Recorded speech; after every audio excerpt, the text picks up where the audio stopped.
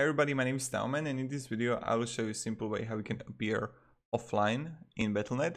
So let's start. The first thing you want to do is just be in Battlenet account and then just go to right click on your name and just click here appear offline. So when you're gonna appear offline, no one can contact you at all, and that's pretty good. So again, you're in Battlenet,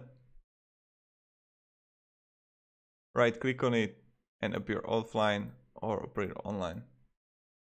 That's pretty much it. So thank you everybody. I hope you're going to have a great day. And if you have any questions, ask me down in the comments. Goodbye.